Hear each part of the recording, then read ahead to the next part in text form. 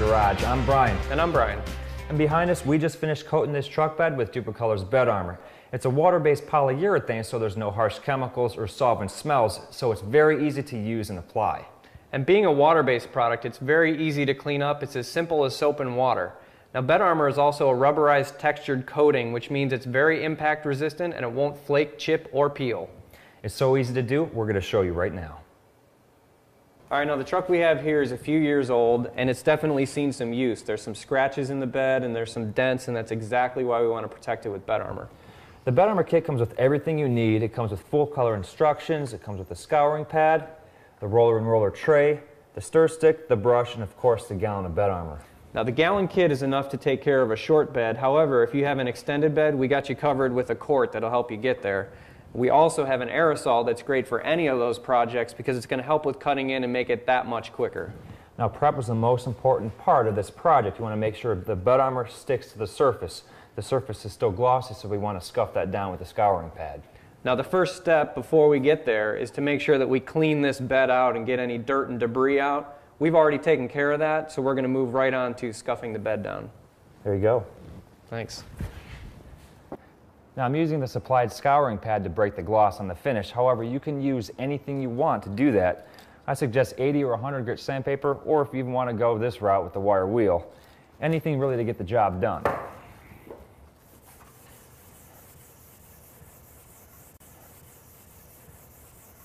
So we finished scuffing the interior of the bed. What I'm doing now is I'm scuffing right up to our tape line that we put down so that we get a nice crisp edge when we're done applying.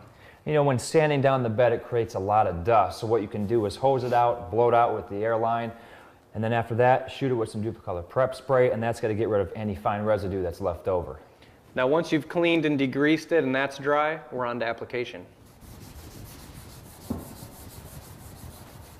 Okay, so we've got the bed completely scuffed, taped off, and degreased, and the next step is application.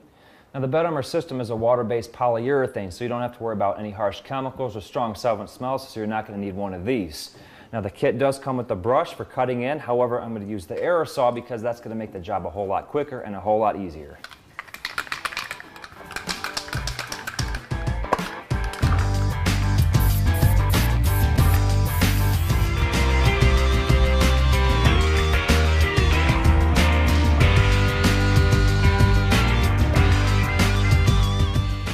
All right, we're wrapping up the first coat here. We're going to wait about an hour to maybe 2 hours for this to dry, as long as it's dry enough to get back up in there and apply the second coat. Now, ideal weather conditions is going to be a dry, sunny day. If it's humid out, it's obviously going to take longer to dry because it's a water-based product.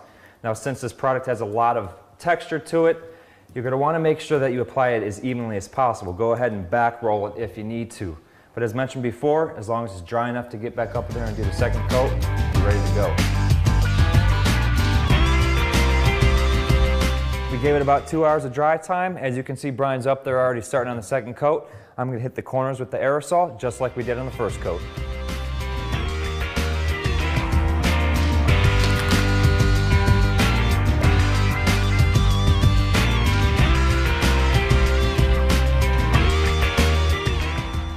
Well, the bed's done, just finishing up the second coat on the tailgate.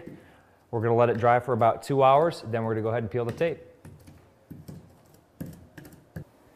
Now you can see we have the truck bed all wrapped up here. We coated it with 2 coats of bed armor. We let it dry for about 2 hours, then we peel the masking tape. Always peel your masking tape away from the project. Now one of the great things about bed armor is there's no reco window, which means at any point in time, if we see any spot that needs to be touched up, we can go back and do that. And since bed armor is a water-based polyurethane, you can clean the tools with soap and water for future use. There's also no pot life with bed armor, so once that lid is sealed, you can use it in future projects. And we fully expect this truck to see some use, and with that use it's going to get some sun exposure, but we've got that covered because there's UV inhibitors in the formula, so this is not going to fade.